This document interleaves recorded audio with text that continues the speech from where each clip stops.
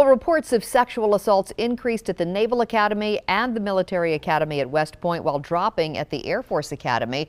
The Department of Defense released the latest data. It shows in the 2015-16 school year, reported cases are down at the Air Force Academy, but still has the highest total of the three academies.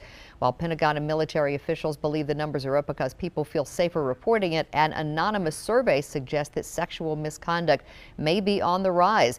That survey shows about 12% of female students and 2% of male students experienced unwanted sexual contact in the previous year. That's up from similar surveys in 2010 and 2012. The superintendent of the Naval Academy released a statement tonight reading in part, "We have one of the, if not the most robust sexual assault, harassment, and assault prevention and education programs in the country. This latest increase demonstrates that we still have work to do."